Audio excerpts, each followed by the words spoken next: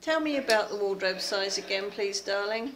This is a story about the wardrobe size. Now, you see, this is the wardrobe. This is how much room you've got. And this is how much room I've got. Why, you ask? Because the safe is that much. No money in the safe, but it's in my side of the wardrobe. So that is your size of the wardrobe, and that is my side. Yes, but whose clothes are bigger?